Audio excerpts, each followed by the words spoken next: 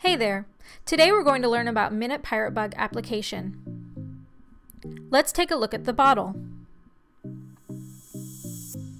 The Minute Pirate Bugs will come in this kind of bottle, although it may look a little different depending on the distributor that you order from.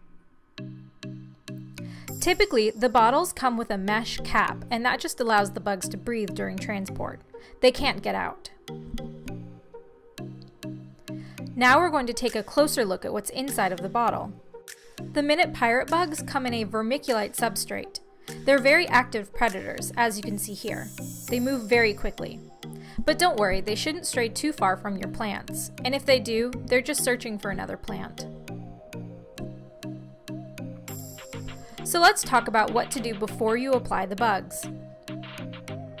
Pre-application is pretty simple. All you need to do is gently turn the bottle in different directions to distribute the bugs a little bit more evenly in the substrate. Now it's time to apply the predators. Again, application is very simple. All you need to do is shake a little bit onto each plant that you want to target. The amount really doesn't matter. It's really all about how many predators you would like on each plant.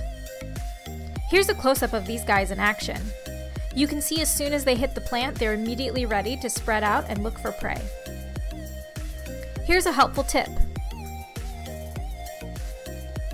You'll probably notice there's still some bugs inside the cap and inside the bottle, so go ahead and place them on the soil for a couple of days.